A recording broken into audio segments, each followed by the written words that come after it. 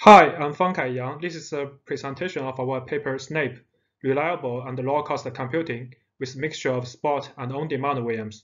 This is a joint work between Microsoft Research and Microsoft Azure. Let's first talk about Spot VMs. In Microsoft Azure, there's unused capacity due to service healing, recovery, and planned capacity growth. Spot VMs are there to harvest this unused capacity. They can be effected mainly because of new deployment from on-demand VMs. They are offered at a significantly lower price compared to on-demand VMs. In exchange for free low SLOs, they can be effected with 30 seconds notice when that capacity is needed back.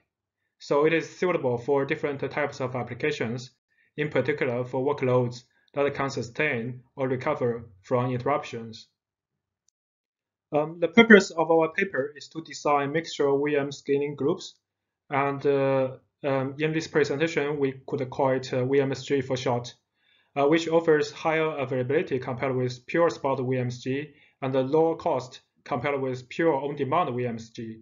The mixture VMSG could offer provision spot VMs or replace spot VMs with on-demand VMs in order to maintain a certain number of in-service VMs in VMSG to achieve higher availability.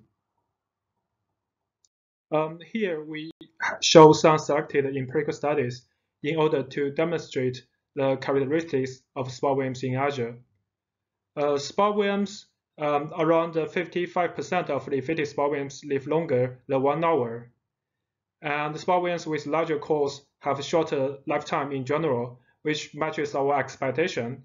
It is because when on-demand VMs needs capacity back, nodes with larger spot VMs are more likely to be tightly packed with free less remaining empty capacity, and this will result in efficiency. And for the image on the right, we define two metrics to evaluate the status of the machine nodes.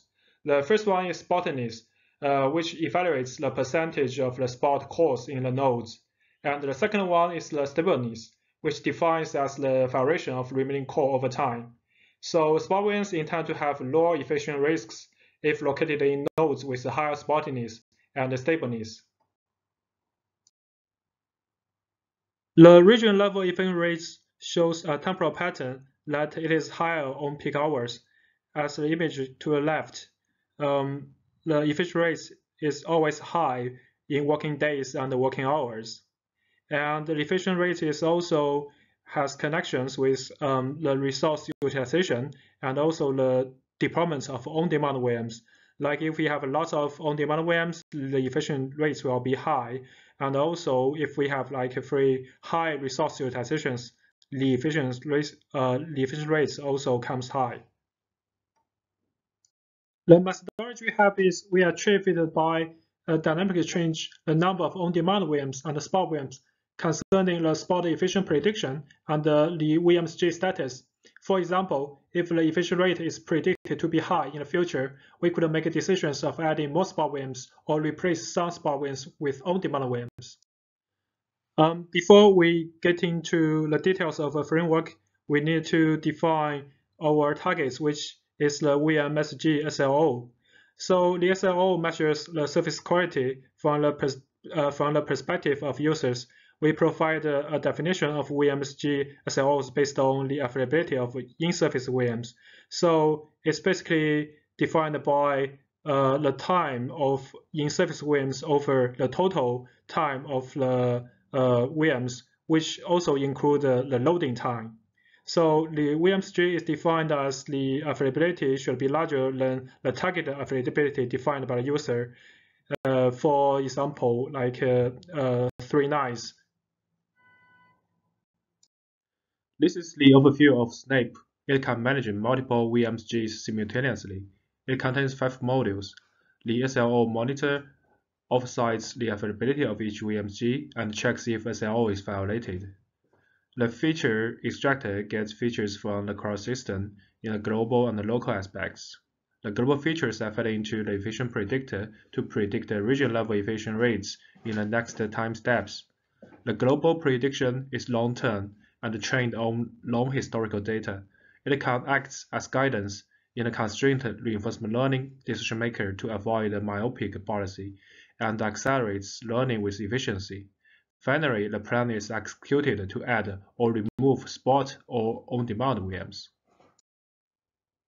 We use constrained reinforcement learning to make decisions while an agent takes actions to maximize rewards with respect to two constraints as shown on the left.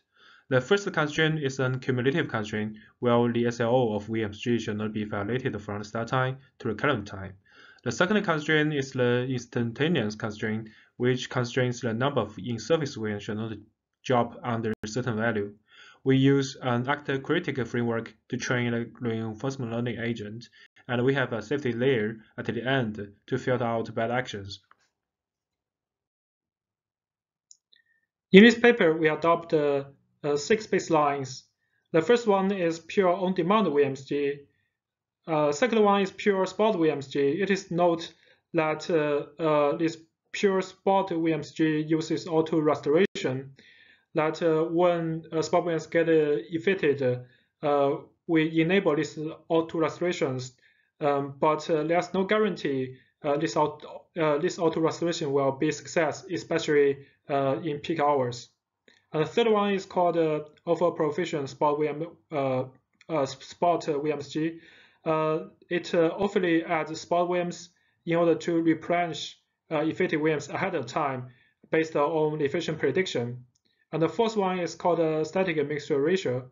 It maintains a static spot versus on-demand mixture ratio in a VMSG with auto restoration similar in the over-proficient spot VMSG. And the fifth one is called auto spotting. It has a targeted number of on-demand VMs, and it can require spot VMs to replace on-demand VMs if there's spot capacity available. And the last one is called prediction-based optimization.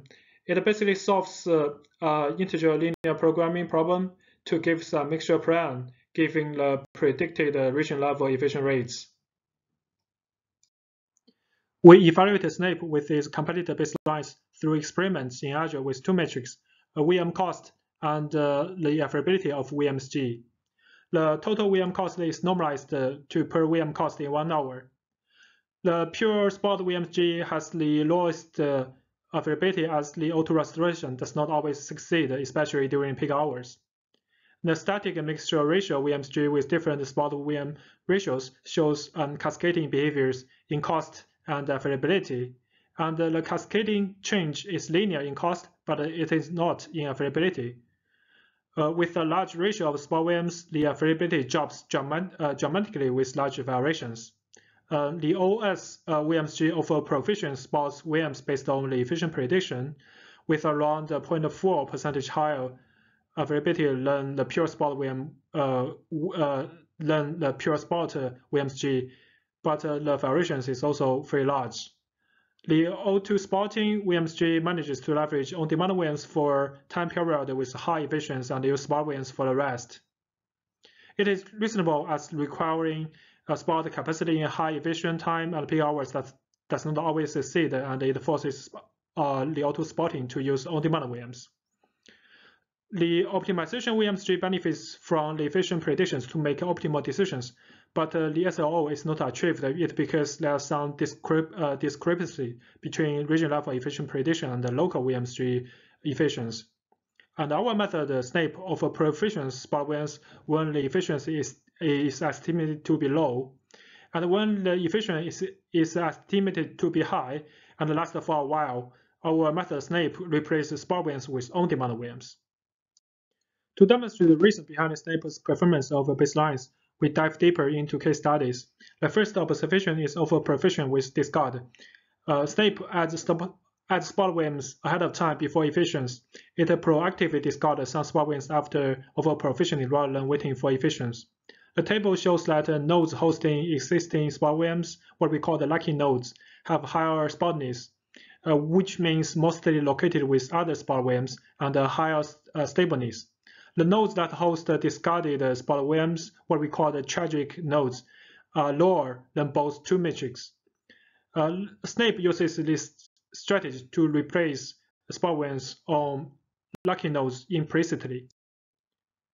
The second observation is Snape leverages the region-level efficient prediction guidance. In the left figure, the on-demand VMs are used during the time period of high efficiency, and they are removed when future efficiency is estimated to be low.